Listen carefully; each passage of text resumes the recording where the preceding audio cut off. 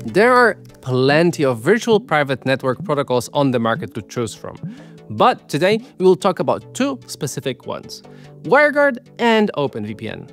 One of the main differences between these two is speed. But what about other good stuff like performance and security? Let's dig in and find out what are the key differences between WireGuard and OpenVPN. But first, what is a VPN protocol? If a VPN is like a secure highway that your online traffic travels through, then a VPN protocol is like the design and engineering of that highway. In other words, it's a set of technical rules that determine how your data is encrypted and transmitted securely between your device and the VPN server. First on the menu is OpenVPN. It's one of the most trusted and widely used open-source VPN protocols. This long-established protocol has a robust security foundation, is flexible, and easily adaptable to various network environments. It also supports numerous cryptographic algorithms, which made it wildly popular, especially for commercial VPN services. OpenVPN uses both TCP, Transmission Control Protocol, and UDP, User Datagram Protocol, to send encrypted data packets. But what are the differences between those two? In short, it's reliability versus speed. TCP ensures that all your data packets arrive without errors, meaning it's a little bit slower, but especially more reliable.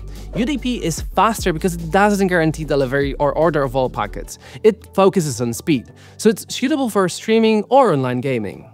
OpenVPN has strong encryption capabilities and works on almost all operating systems. However, it's slower than WireGuard and has a complex architecture. Let's talk about WireGuard and what all the hype is about. We even heard phrases like lean and mean, and it's absolutely true. WireGuard is arguably the fastest VPN protocol today. For example, this is WireGuard and this is OpenVPN. The difference here is clear. WireGuard relies on just 4,000 lines, compared to 70,000 lines in OpenVPN. But what does that mean to me, the user? Well, first of all, it's faster, and it's easier to audit and maintain. Less code, easier handling. WireGuard was initially built for Linux, but soon expanded to all major platforms. My three key takeaways would be: WireGuard is fast, efficient, and secure. Okay, so let's take a look at both of these protocols and compare them side by side. So, speed. WireGuard is faster, connects instantly, and performs better when uploading and downloading. Then we have the battery life. And here, WireGuard also gets the medal, since it's lighter in code and requires less processing. The encryption part is a little bit tricky. Both of these protocols are robust. However, WireGuard offers modern cryptography like ChaCha20, but it's fixed, while OpenVPN supports many. When it comes to encryption, kudos to both.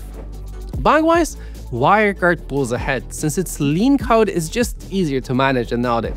Need customization though? OpenVPN offers way more flexibility. A real playground for tech pros. Both protocols are secure, but OpenVPN's flexibility can backfire if configured improperly.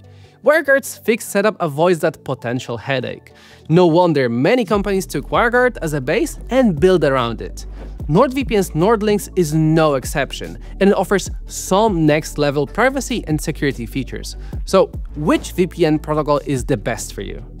Use WireGuard if you want more speed, to save some battery juice, and to avoid overthinking. Use OpenVPN if you need compatibility across platforms, more customization of security settings, and both UDP and TCP modes.